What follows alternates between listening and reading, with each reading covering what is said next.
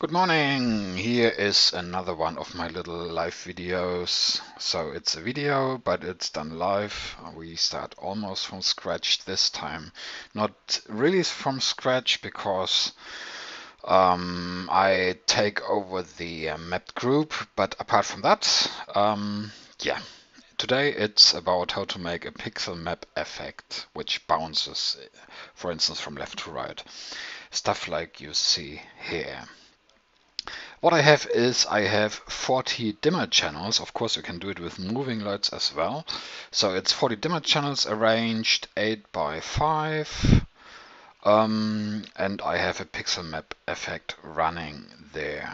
So I just wanted to show you the result, but we do it again. So everything on 0. Release all. Okay. I start on a new empty page, and here is my group of dimmers. Yeah, just to have a look. Of course, I did the group layout previously, so go to Shapes Effects, Pixel Mapper, Edit Group Layout, and then select the dimmer group, and I arranged it 8 by 5, how it is situated in real life. Have a look. We go to highlight, and we can click through 1, 2, 3, 4, 5. You see it here, how it goes through. They are arranged in rows. Disable highlight, clear, exit. Okay, this is the group we are working on. Next thing is you want to create an effect. So create effect.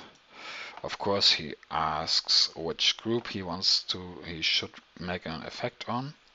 And to my mind, there are two ways to create pixel map effects which bounce from left to right, for instance, or from top to bottom or what. One thing is do it on 2 layers. This is what we do first. So we add something, a primitive.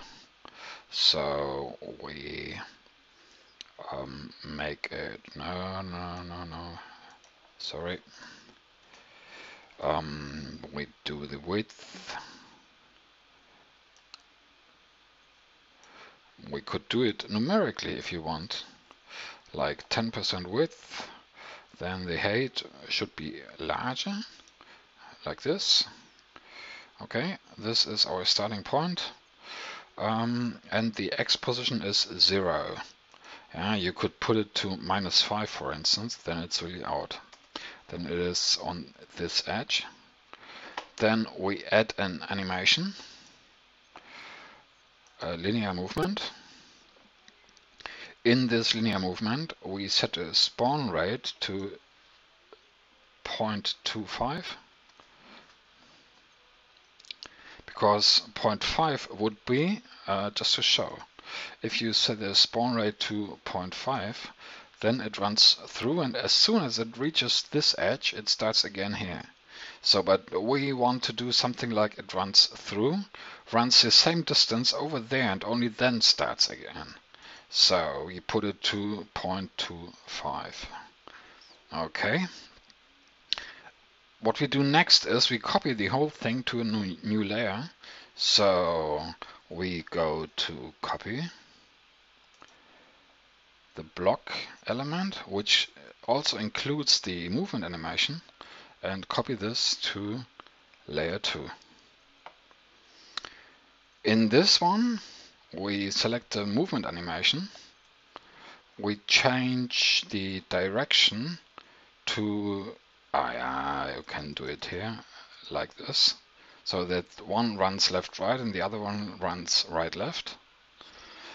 And what we also need to do is we need to change the base position, the X on the second layer, to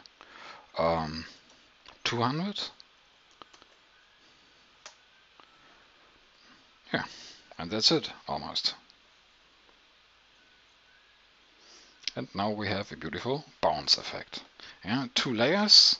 We started with 1, set it to reasonable values, copied it over to a second layer, changed the direction and the base position. That's it. So the good thing is you can also add something like the blur effect or something, and you are entirely inside the pixel mapper. So let's record this as one effect. This is number one. Number two, I pressed clear. We can try if it works. Of course it does work. So now the second one is we use pixel mapper effect layer. So we start a new effect. Here, create effect, and again do a little rectangle. But this time we only change the width and height. So very narrow and very tall, like so. What we also need to do is we go to the layer 1, and enable use master. Okay, this is our element. This is all we need to do in the pixel mapper effect here.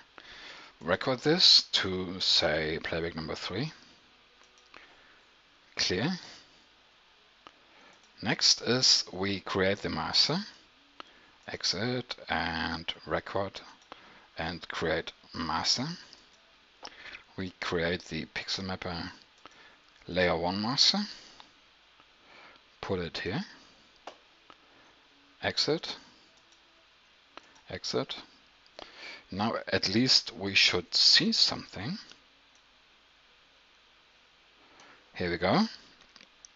And now we create a chaser. So we select our master.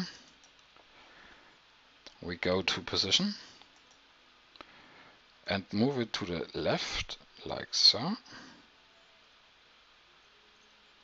Of course, if you use wheels on a real console, you are better than with that. This is our first chase step. Record. In order to create a chase, you put it here, and this is our first step. And now we go to the right, like so. This is our second chase step. Exit, clear, and now let the chase run. So 2 ways to create a bouncing pixel map effect. Either 2 layers with a little bit magic of copying over the elements, or you use the layer master and create a chase. Have fun!